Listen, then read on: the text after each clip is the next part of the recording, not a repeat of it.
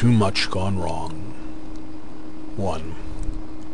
Unexpected loss falls into an absence which we can't defray.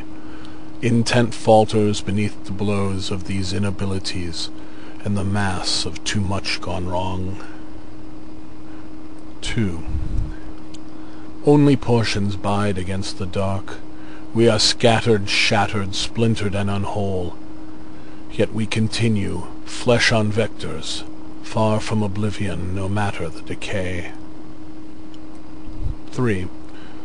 We watch the cycles of the aeon as they spiral, sink, and spin, tornadic flowings into depths, the downward focus of the age.